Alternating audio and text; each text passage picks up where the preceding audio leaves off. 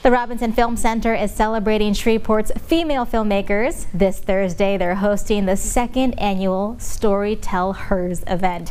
Here with the details is filmmaker Christy Woodard. Christy, welcome to the program. Thank you. We're happy to have you. So tell us a little bit about the mission behind this event. Well, I don't know if a lot of people know, but in the director's seat, women are less than 5% in the film industry. Oh, wow. So it was a way of us highlighting an underrepresented segment of the film industry and, you know, giving them a voice. Yes, and I understand this is the third year you're doing it. It is super exciting. Very exciting. So for people who are not familiar with the event, walk us through what happens exactly.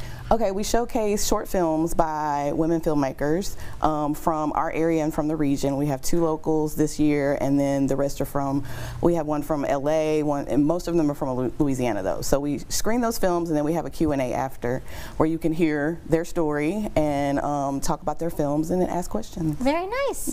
So I believe it's 6 total, is that correct? 6 total this year. Okay, yes. So you want to tell us about maybe one of the films that we can expect? One of the films is a documentary on it's a law I didn't even know about, but it targets trans women who are workers in New Orleans. And so it's called Cans Can't Stand.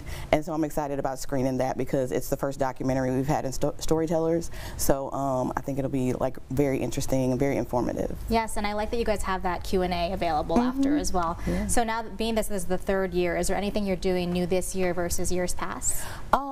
Nothing new. One thing we are looking into for the future is having a version for women under 18 for girls.